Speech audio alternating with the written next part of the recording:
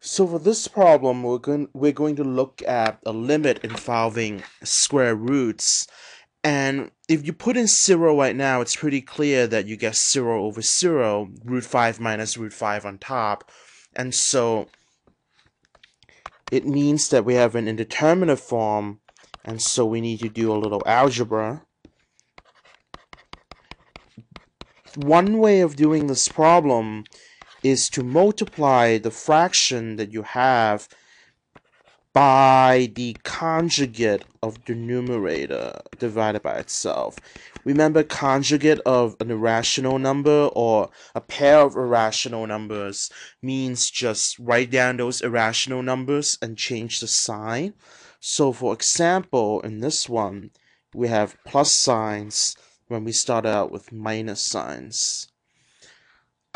So when we multiply this, you could FOIL the top out, or once you get the hang of it, you notice that when you multiply conjugates, it's the first one squared minus the second one squared over, and notice I'm not multiplying out the bottom, because I know some cancellation needs to happen pretty soon, so I'm not going to go and actually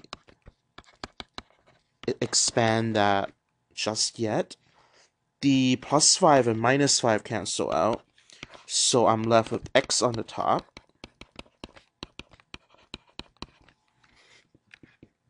And now the x's also cancel out. Remember that we're left with a 1 in place of x, not a 0. So the limit is not actually 0, it's rather 1 over root x plus 5 plus root 5. And when x is equal to 0, this is 1 over 2 square root of 5. Just a quick recap, whenever you see a limit involving square roots, it's a good idea to multiply the top and bottom of your fraction, or if you don't have a bottom, just put a 1 underneath your square roots.